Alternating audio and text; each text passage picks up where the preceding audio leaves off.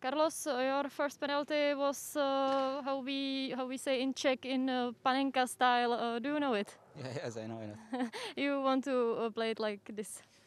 I've been shooting like that for a while, but it doesn't matter the situation. I'm ready. I just look at the goalkeeper. I see his action, and then it's easy for me to put in the middle. Was there in your mind in the second situation that you maybe will try the same dloubáček?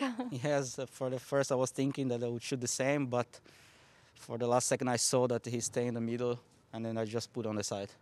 And how is this tough winter for you? You are from Brazil, so... It's not easy, not just for me, but for everyone. But I've been in Europe for 10 years right now, so I'm used to the weather. But yeah, it's not easy for the field, to play a nice football. It's not easy, but that's how it is, and the situation is like that. So we have to keep fighting and then try to make it better every game. Carlos, congratulations. Thank you so much. Já se teď tedy pokusím přeložit, co Carlos říkal, tak já jsem se ho nejdřív ptala, jestli zná ten pojem panenkovsky kopnutá penalta, tak říkal, že ano a že o tom ví a že to takhle zkouší rád. Pak jsem se ho ptala, jestli byl dostatečně odvážný, že měl v hlavě třeba i to, že by takhle dal i tu druhou penaltu.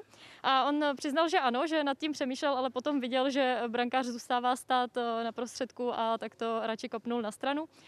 No a potom jsem se ho ptala, jaká je pro něj tady ta zima až arktická, kterou tady letos máme, vzhledem k tomu, že je z Brazílie, tak jak to snáší.